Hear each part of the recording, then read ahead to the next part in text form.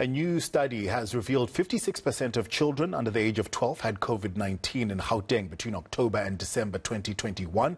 It also reveals that many people had already had COVID before the Omicron variant was first detected.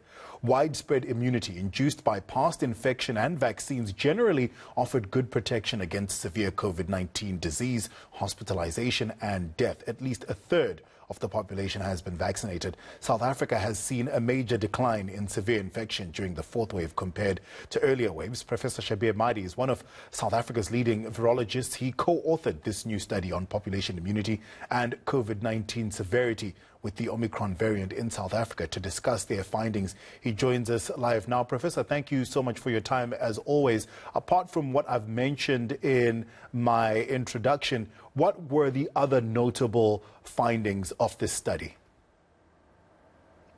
Good morning and thank you for having me. So the most notable finding was that we've seen a tremendous decoupling of the force of infection with the virus and what materializes as hospitalization and death.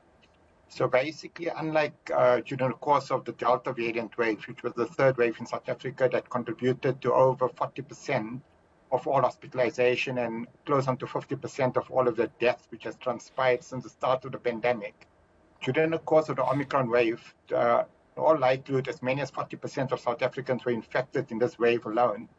But the Omicron wave has only contributed to about 3% of all of the deaths which has transpired from COVID-19 since the start of the pandemic. So people are getting infected, but these infections are no longer materializing into large numbers of hospitalization and death, which really tells us that we need to start rethinking how we approach the pandemic and how we think of the virus itself. All right, so using these findings, how would we then recalibrate our response to the pandemic? So for all intents and purposes, we need to start managing COVID-19 similar to how we manage many of the other seasonal viruses that do appear in South Africa, such as seasonal influenza. And we're now able to do that, not because the virus is any less severe, but rather because there's extensive amount of immunity which has arisen across the population, and particularly including in people above the age of 50, who fortunately more than 60% of them have been vaccinated, coupled with 70% of them also having been infected with the virus. And that combination of events has resulted in substantial amount of protection across the country and across all age groups against severe disease and death. So yes, COVID-19 is still in our midst. We need to learn to live with it, but we can tailor our management of the virus now.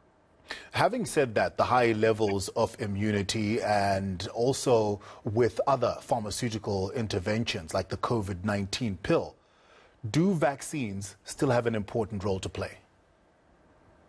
Absolutely, and particularly in people above the age of 50, we still need to get the vaccine coverage in that age group above 90%, because what the science shows is that this combination of immunity that's induced both by vaccines as well as by infection, that immunity in fact confers greater protection than when immunity is only induced by vaccines or by infection.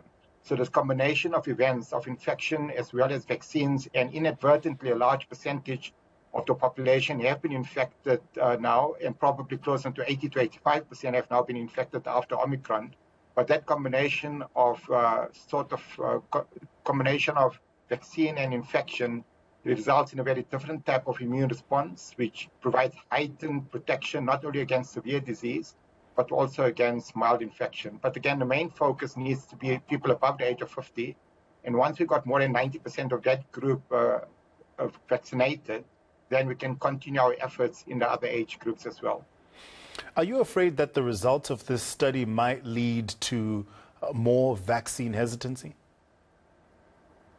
Not at all. Like I said, vaccines still got an important role to play, and especially if you want future resurgences to be of a lower magnitude, and if you're wanting to further decrease the number of people that end up in hospital and decrease the number of people that die. So vaccines are still an extremely important tool in our armamentum moving forward. And in fact, we need better vaccines. We need vaccines that are a bit more resilient when there are mutations of the virus, such as that occurred with Omicron, where the vaccines didn't protect too well against infection and mild disease, but still stood steadfast when it came to protecting against severe disease. So by no means does this indicate that we need to loosen our grip on trying to get as many people vaccinated as possible. But again, the priority to focus on is people above the age of 50, get 90% or more of them vaccinated before the next resurgence takes place. So essentially, it's switching focus from a percentage of the population to a percentage of a part of the population.